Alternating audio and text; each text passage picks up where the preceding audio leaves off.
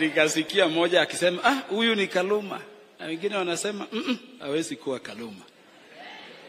Mimi ndiye Peter Kaluma, mjumbe wa Homa Bay Town, kijana wa baba, mtu wa ODM. Your Excellency, I'm a Catholic, and so yesterday when I got information you'd be worshiping in this great church of ours from Brother Farouk, I requested that you be requested to allow me to come with you to church. I'm grateful, Your Excellency, you allowed it. Ya mwisho, ama niendelee. Juzi, Your Excellency, nimekuwa nikitembea huku sana, hasa upande wa Nandi.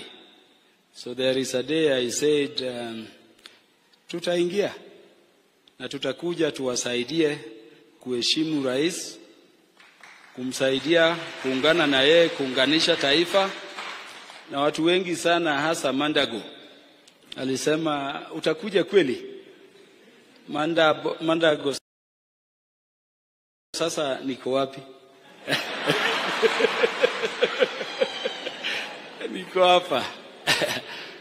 We are here, Your Excellency, to thank you very much for what you've been doing in words and in deed in uniting the country. You've spoken the language of unity from the very beginning of your reign.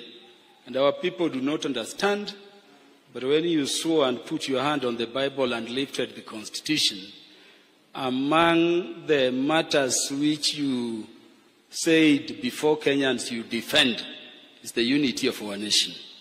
And that is why the Constitution says you are the symbol of national unity. I'm happy to be here. I'm happy to be with my sister here.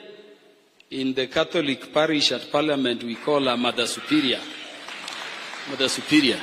But Your Excellency, there is a great leader who came from an Abkoi across here.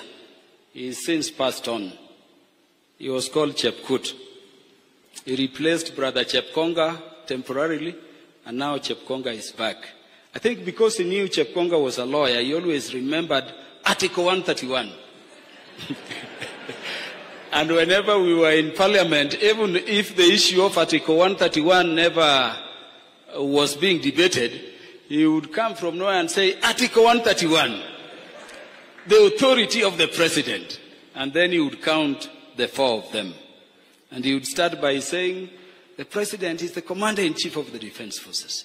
And he would end with, he exercises the executive authority of the state. Then he would end with, he's the symbol of national unity.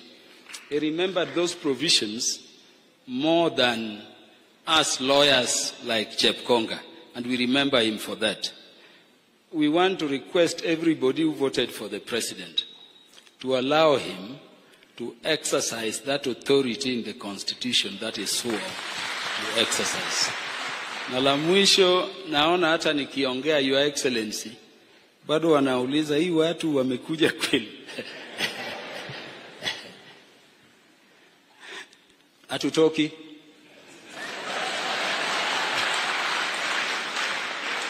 Mahali tumetoka si ndio mbali? Kutembea kutoka Sudan, Uganda mpaka ufike huku. Sasa kutembea kutoka Kisumu na Moiben. Rais, hatutoki. Mine is to warn you to respect the presidency. We are searching for it. Hatujawahi pata sisi upande ule. And we will help you. And to caution you that people who come last like us. Si Biblia husema people went to harvest, lakini mwishowe hata wale walitoka nini walipata sawa.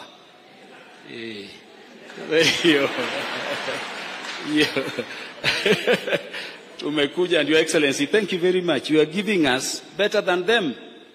Better than them. Give us more because we are your prodigal sons. Your prodigal sons. But Your Excellency, I know time is out. Let me thank you very much for the support you are giving our party leader to be the chairman of the African Union Commission. Within the ODM fraternity, which you know, and within our people whom you know very well, huwa tunasema babako akiwa uchi mtu atupe au aweke nguo juu yake, huyo mtu anakuwa babako. Babako akitambaa na mtu ampatie bakora, huyo si ni rafiki na baba? Yeah, the only request, Your Excellency, is that before he goes to Addis Ababa, because we have never known you to fail in anything, do you believe the president can fail to take Baba to Addis Ababa? Yeah, so before he goes, you will come to Homa Bay, and he will hand us over as his children to you so that you can pray together. I thank you very much.